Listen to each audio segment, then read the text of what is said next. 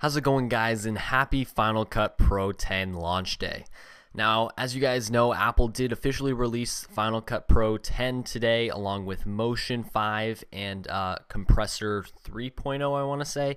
I'm not exactly sure. I picked up Final Cut as well as Motion, though, and I am really liking the two applications. Now, I've used Final Cut in the past, and I've really enjoyed using it, and this new interface is very, very nice.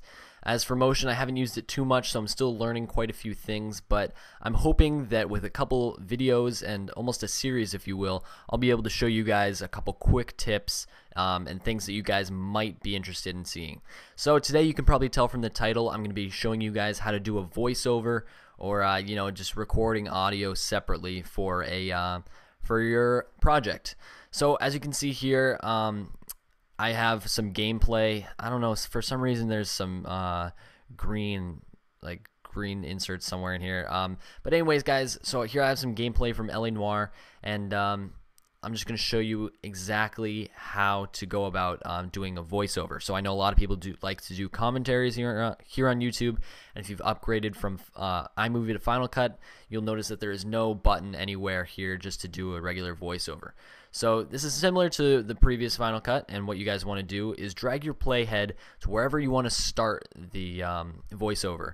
So I'm just going to start it right about there, and then what you're going to want to do is go up to Window and then go down to Record Audio. You're going to click this, and it'll pop up with this little window here. You can move it around anywhere you want, and as you can see, this green bar is indicating the sound that's being picked up from the microphone.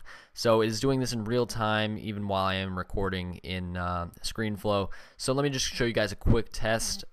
This basically just shows you where it's going to save to in regards to events, where the actual voiceover is going to save to. And then here you can see the input device is set to my blue snowball microphone, which you can probably see right here. So I'm going to set that and just do mono channel 1. I'm not really going to touch the gain at all, and I don't really need to monitor it. So you can just say, it says it's ready to record, so you just hit the red record button, and as you can see, it's recording and the video is playing at the same time. So as you can see, I don't really know what these green slides are in here for. Maybe it was some way I exported the gameplay. But anyways, guys, I'm going to stop that right there. And yeah, that's pretty much it. I hope this helped you out. That is how you record a voiceover in Final Cut Pro 10. If you guys would like to see any other tutorials, or you have any other questions regarding Final Cut, I'll do my best to answer them. I am I don't want to say skilled, but I do know my way around the application, and I was pretty fluent with Final Cut Pro 7. So I hope I can answer your guys' questions or do some video responses if it's a popular question or something like that. So please leave them below, and I will do my best. Also, if you guys have questions regarding Motion, I'll try to do those, but like I said at the beginning of the video, I'm learning as well. So please bear with me, and yeah, like I said at the beginning, happy Final Cut Pro 10 day.